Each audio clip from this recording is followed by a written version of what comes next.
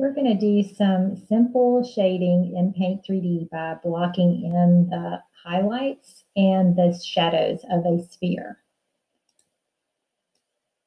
So first thing we'll do is draw a circle, or we can go to the 2D shapes page and use the circle shape. Make it a little bigger. And then we're going to put lines for our table, which again, you could draw on the brushes page, but we're going to use the line here to make it really straight. So you want to click where you want it to start and hold your mouse down, the right click button down, and drag it, and then drop it where you want it to stop. And so I want two of them, so I'm going to stamp and do another one over here. Just drag it over, and I want it to be in line with the other one, so it looks like it's the same edge. All right, so now I'm going to the brushes page to color it in. I'm going to use the fill tool, pick a color for my sphere.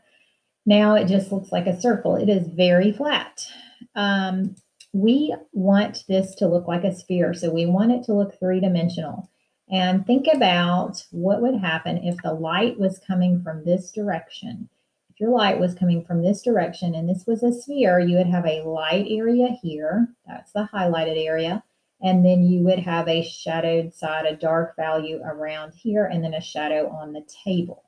So that is what we are going for here. So get my red again. And then what I want to do first is get that light value. So I'm going to click on my red, and I want to slide this over and get a light red to add my highlights.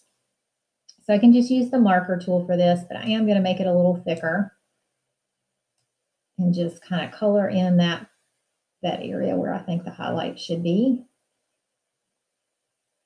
All right, I'm going to make this line thinner again. Now for the shadowed side here, I'm going to get a dark value. So click on my color again and slide down here where my dark values are, click OK. And I'm going to draw a line to show the edge of the shadowed side of the sphere. And I want that line to touch the sides because I'm going to be using the fill tool to fill it in. So click your bucket, your fill tool, and color that area in. So there's your sphere. It's starting to look round now. So now we're going to just color in the table and the wall and put a shadow on the table. So I'm going to use blue for my table. All right, so for the shadow, again, I'm going to click on my color and slide down and get a darker value, click OK. Use my marker to to draw a line where the edge of the shadow would be, and the fill tool to fill it in. And then the wall, you can make whatever color you want. You could add patterns if you want.